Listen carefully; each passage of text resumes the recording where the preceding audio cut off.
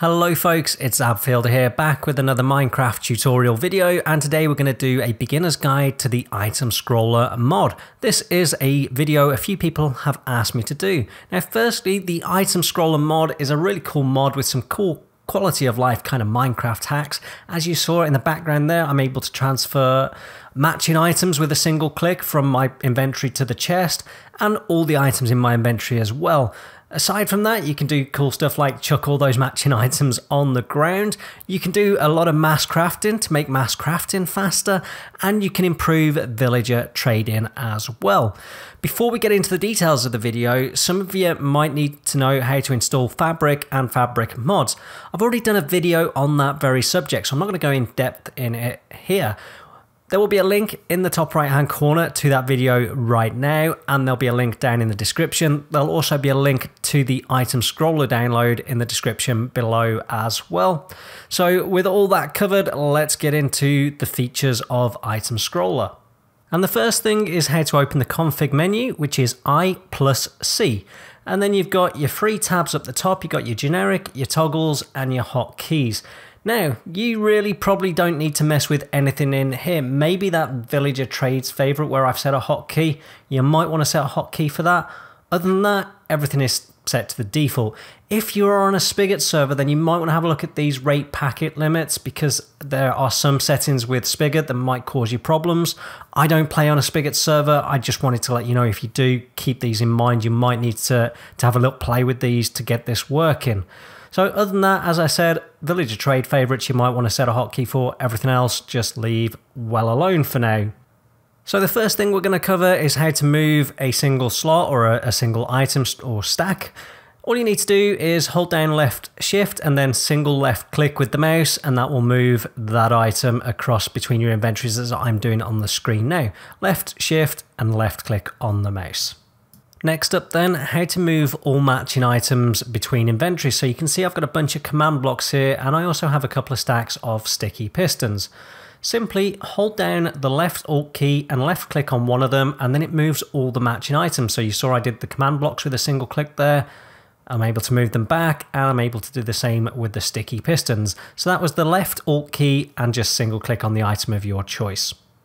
And what if we want to move everything with one click? Well, that's doable as well. Simply hold down left Alt, left shift, and just click, and then everything will transfer to the chest, and you can do the same back to your inventory as well.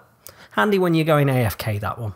Okay, what about chucking all matching items on the floor? Simply hover over the item that you want to drop on the floor, and then it's Control Shift plus Q. And you can do that from your inventory or from the chest. So Control Shift plus Q whilst hovering over that item with your mouse cursor will chuck everything on the floor. This one comes in useful later with mass crafting of items.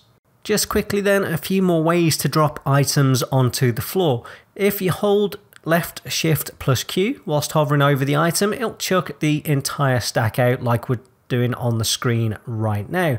If whilst hovering over it, just that last little bit there, left shift and then press Q without holding it, it'll just chuck single items at a time.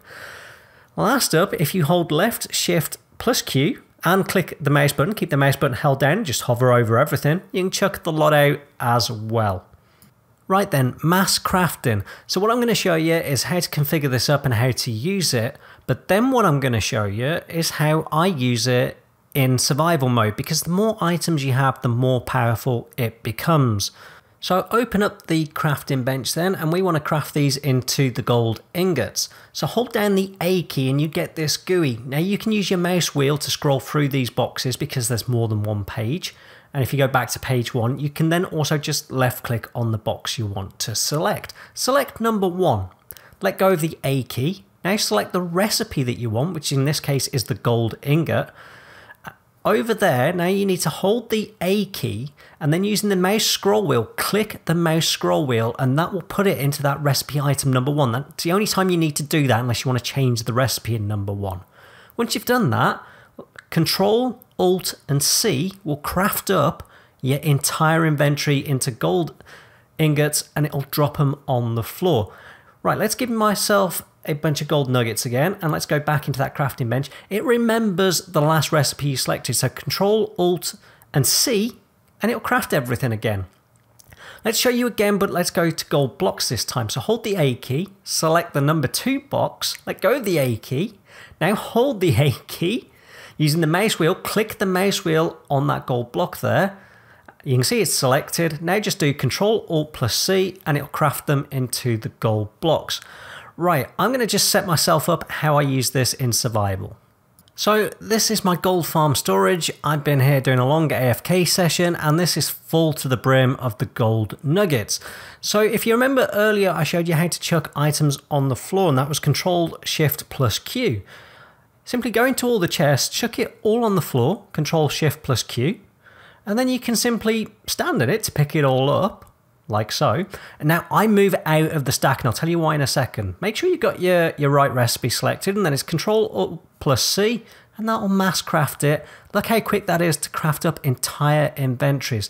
Now the reason I don't stand in it is because when I craft everything up, what tends to happen is you end up with like a couple of items in your hand and it kind of just messes up a little bit. So I find it better to pick the items up and then just swiftly move out the way and do the Ctrl-Alt+C.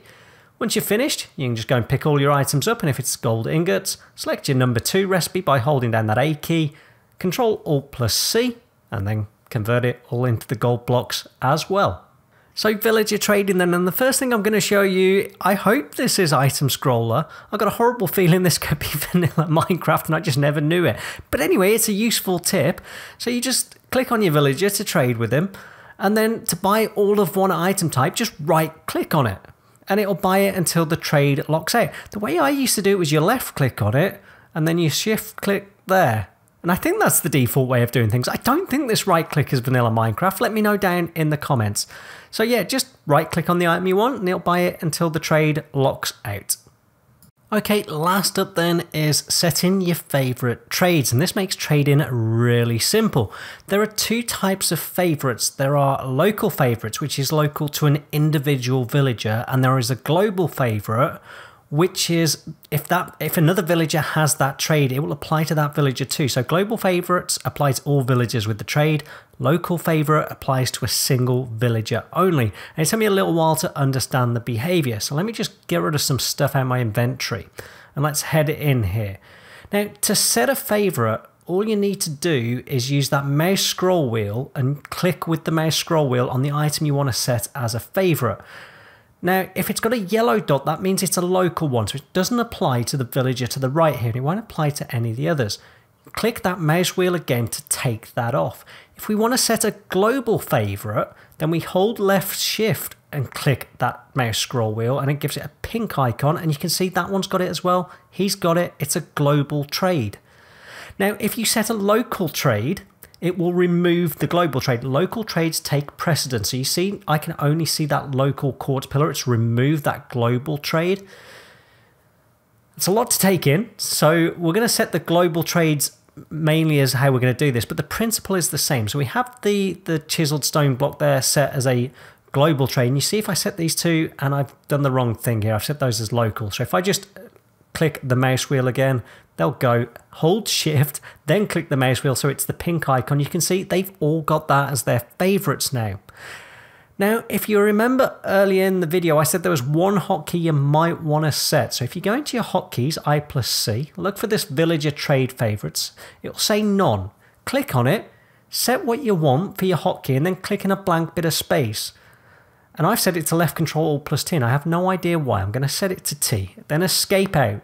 Click into your villager, click the T key, or whatever you've set it to, and it'll just buy all those trades with one button until they're sold out.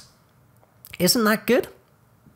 Folks, we are at the end of this beginner's tutorial for the item scroller mod. Hope you found the video useful. If there's anything you want clarifying, then just let me know down in the comments below and I'll do my best to get back to you.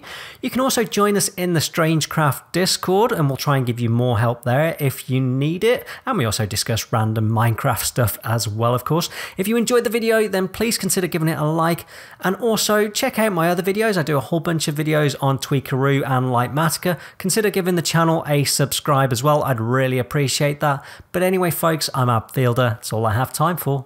Goodbye.